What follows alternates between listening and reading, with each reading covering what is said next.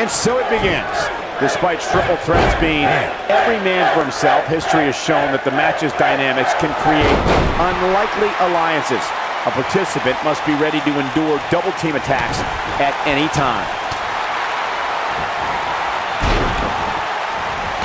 Beautiful technique.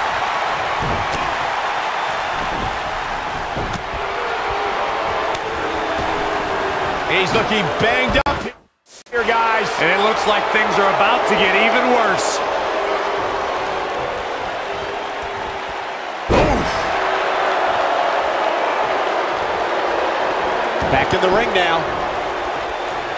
DDT! Spiked him.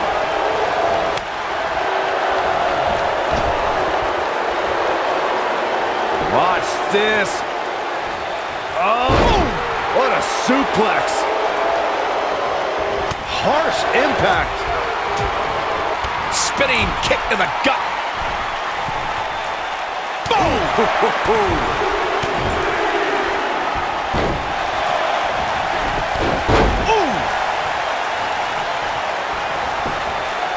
Cover here.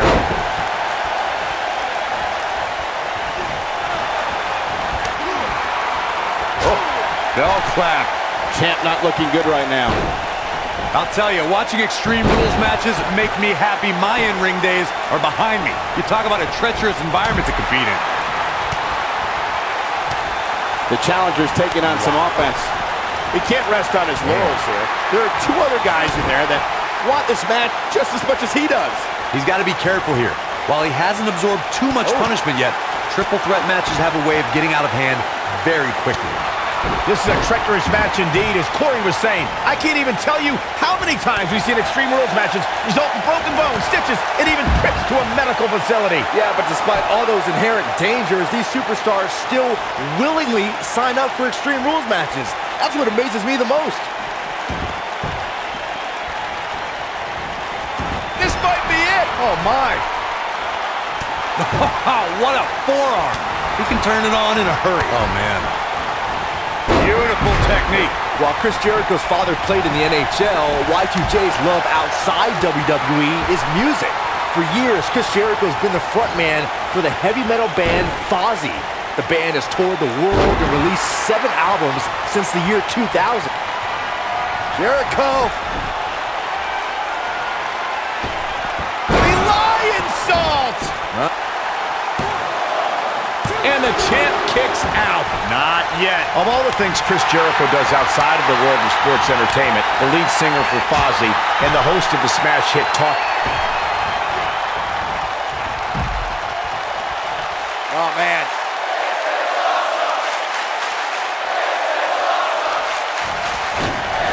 He's gonna suicide dive.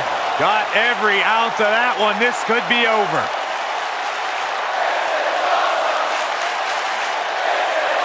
Elias setting it up. Oh, boy.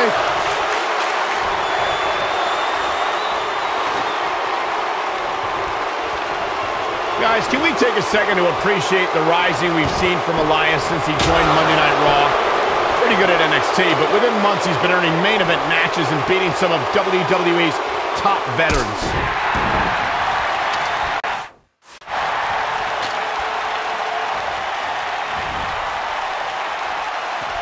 There it is. Did you hear that crack? Incredible. There was a lot of force behind that one. Michael excitedly pointed out Elias' resume, and I actually agree. He earned a spot in the Elimination Chamber, lasted almost a half hour in the Royal Rumble, and even competed in Mixed Match Challenge. Well, the guy also earned victories over the likes of Dean Ambrose, Finn Balor, Bobby Roode, even John Cena. So as much as his music stinks, he's doing something right in the ring.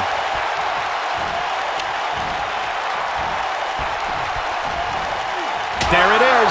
Did you hear that crack? There it is. Did you hear that crack? The superstar always needs to be ready to be attacked by both opponents in a triple threat match.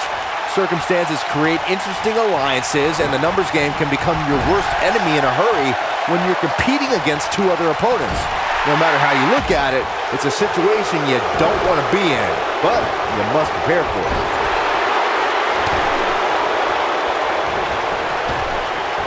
Are This is getting out of control. Finn Balor has seen better days.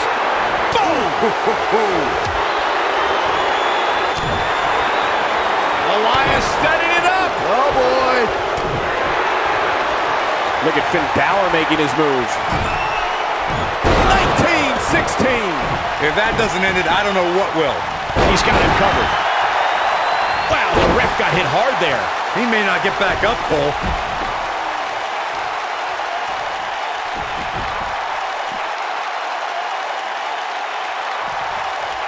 Going for broke. And he releases the hold. I don't think he had it fully locked in.